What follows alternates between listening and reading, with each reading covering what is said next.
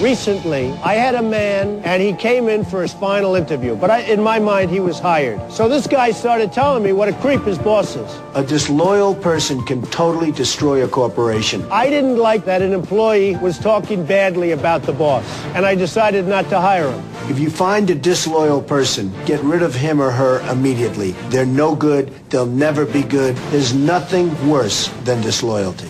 I don't think Robin or Rona would be talking badly about me, but who the hell knows?